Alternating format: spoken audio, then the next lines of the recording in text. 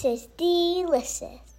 When making breakfast with fruits, the most important thing that you want to start off with is washing the fruits. So we're going to start off and we can see we're going to be washing the strawberries. We're going to take 4 of these strawberries. That's the chef preference today for this bowl of cereal.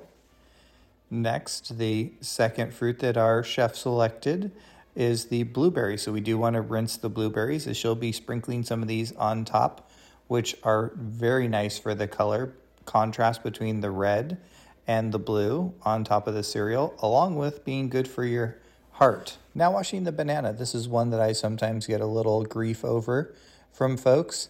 However, bananas in transit, people touching them in the market and everything else, I feel it's important to rinse off your banana before opening it. Safety is the most important thing in including your little one in developing and making the healthy breakfast. To do that, you see that we are using a butter knife.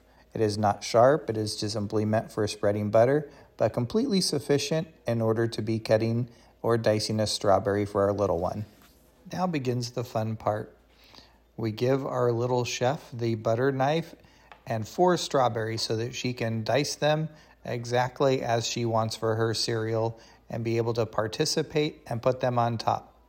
Now her preference today is to cut each and every strawberry differently so that it looks unique on top of her cereal bowl.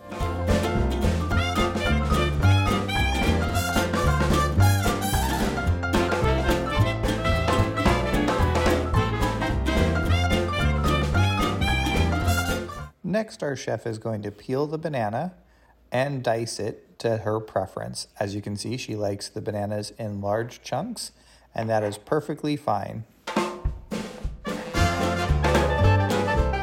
Now, our last 2 steps might require a little help, but we're going to do this one together. We'll be pouring in the Cheerios.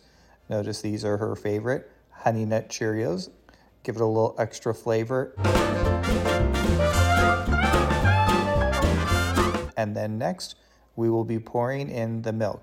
This is a 1-gallon container of milk, so there will be a little assistance on this one so we don't have it going all over the place. Now we have finally put together all of our ingredients, assembled them. Now let's watch our little one enjoy this nice, healthy breakfast. Thank you everyone for watching and enjoying this video. This is delicious.